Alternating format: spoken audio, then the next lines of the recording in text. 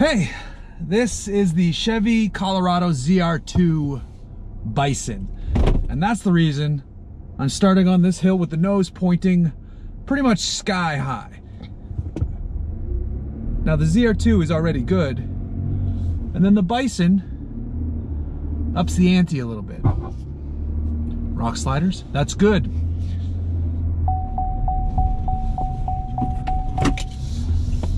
How does it do that? Well, the name of the game on the ZR2 Bison is protection. That's what AEV brings to the plate, so to speak. The ZR2 mechanical bits are left the same because they're already good. At all four corners you have the Multimatic spool valve damper suspension system, which is wonderful off-road. But AEV has taken the underside and just added boron steel skid plate protection almost all the way back. Everything underneath this truck, nearly everything, is protected by puncture resistant boron steel metal bits. The cabin is the same, the engine options are the same. There's an optional snorkel now if you want to get real fancy with it. And then AEV also dressed up the look of the front and rear bumpers. The rear bumper now comes with integrated recovery points, and the front bumper has a bit more steel in it, and there's a spot for a winch to add down the road. Let's go back to two-wheel drive. So what we're left with is a still extremely capable truck that's now tougher.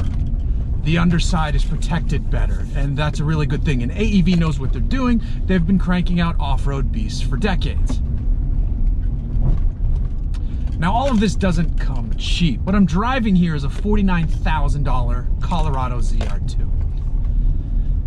Oh man, that's a lot of dough. That is a lot of dough for a truck where the interior is not necessarily a $50,000 truck. It's fine, it works nice enough. The screen is easy to read, CarPlay up there as well. This is a full quad cab too, so there's room for my car seat back there. The front seats are comfortable enough. They're nothing to write home about. On the outside, the looks are great. I really like the way the ZR2 looks. I like that AEV swapped out the dick wheels for a better design of their own. Yes, ZR2 owners, you know what I'm talking about. You're going, yeah, my wheels look like a ring of dicks. That's what's going on there. Now this one is the gas V6. This is not the diesel. The diesel is good off-road, but the V6 is better for pretty much every other driving experience. On daily use, I would want the V6. Out on a tight trail, I would want the torque of the diesel. This one does fine though as it sits. The weak spot in the powertrain is the 8-speed. This truck has reminded me how much I hate that gearbox, and it's no different here. I still hate that gearbox. It just does some like weird, harsh shifts for no reason. It's the logic behind it is poor. Someone out there needs to retune this gearbox, and I'm sure then it would be fine. But as it sits, it's hot garbage. I really, really dislike it, like a lot. Like I have a passionately strong dislike for this shitty transmission. Engine good, running gear great, gearbox sucks. The other thing I don't like, for $50,000, you have a regular key and then also a key fob to lock and unlock the doors. So what you get when you're off-road is a key that just rattles around. For $50,000, let me put a fob in my pocket and push button start. I don't think that's too much to ask here. So you don't have this slapping about. That's super annoying.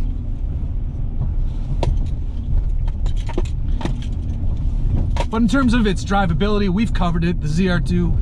But in terms of its just drivability, its off-road prowess, we've covered the ZR2 prior, and it's still great. It's still awesome. It's just tougher and safer underneath. So kudos for that. I like the AEV badge on the rear. I like the little bit of AEV badging here on the headrest. It's not over the top. They changed the grille a little bit too, that says Chevrolet across it, but not in a too in-your-face way, in a properly, look at me, I'm off-road, I'm tough way, but without going insane about it. So I love the stance of this truck. It looks great in this red and black color combo on the outside. It's a good truck. I just don't think I could spend $49,000 on one. It's like the same dilemma when you get into the TRD Pro and the Toyota stuff, when you might just be better off getting a TRD off-road and then swapping on the stuff you want. The only difference here is that, you know, you want the ZR2 because that multimatic suspension is incredible. I guess when Chevy launched this truck, they told the assembled automotive journalists that all of the protection you'd want and would add would cost a lot more to do it on your own. It wouldn't be as good, and then it wouldn't be under warranty or something to that effect. So there's a little bit of that factors into it. There's a lot of it that factors into it, to be honest. So do you want this strong, tough truck? Strong independent pickup truck? You want this strong, tough truck that still carries a warranty, still lets you beat on it, still lets you have fun? I mean, I guess you gotta pay to play. All these off-road toys are expensive. I've put some highway miles on it. It's fine, minus that gearbox. That gearbox was giving me plenty of shit then too, while I was cruising out on the highway. That's not what this truck is about, though it does reveal the flaws in that gearbox. But here on the dirt, with some mud and some water and all that good stuff, the truck's fantastic, and I don't have to worry about stuff slapping about the underside of this truck. The sliders are subtle. I think those are stock ZR2 though. That's not an AEV truck option. Those just come with the ZR2. You've got decent approach and departure angles. You're good to go. Right out of the gate, you are good to go in the AEV Bison. You're very good to go. You can drive around, and if you hear stuff hitting the underside of this, you just breathe a little easier than if it was a stock truck, because you're protected. Your $50,000 investment is good to go. You know, I've been thinking about this one a little bit. I had to revisit this truck because I don't feel I gave it an entirely fair shake on the price thing. $50,000 is a lot of money. It's a lot of money. However, you can't look at this as just a regular truck. You have to treat it the same way you treat something like a sports car. We're willing to give certain sports cars passes because they're able to do amazing things, and then we see the extra value in them. This truck is like an off-road sports car, so to speak. It can do amazing things in the dirt. It's also really comfortable on the road. That multi-matic spool valve damper suspension is pretty amazing. It's really, really slick. When you have a truck like, say, a Raptor or a TRD Pro, you get a lot of nosedive and body movement side to side. Now, some of that is still here, but it's nowhere near what those trucks offer up.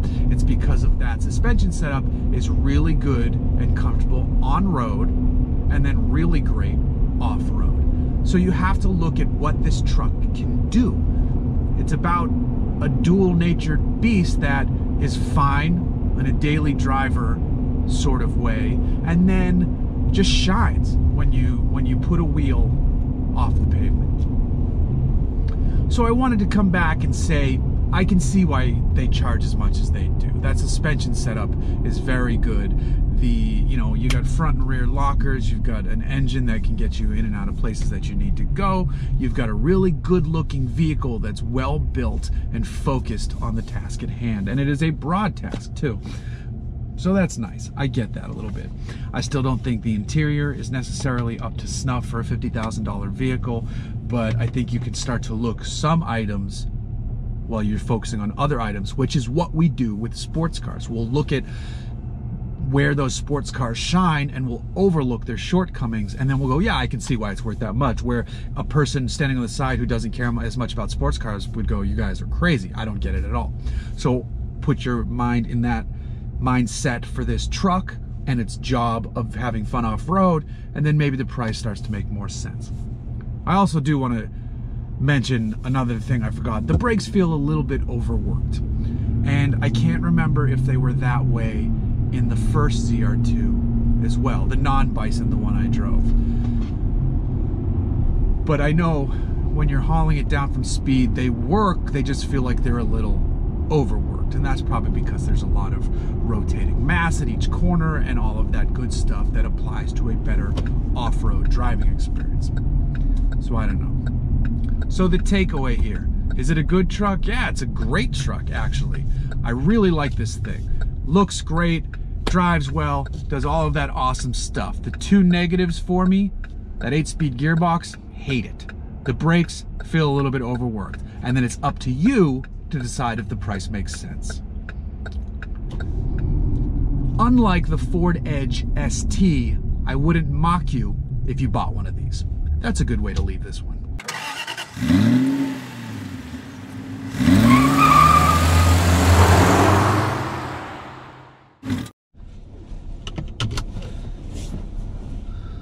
Hiya! I don't want to start like that.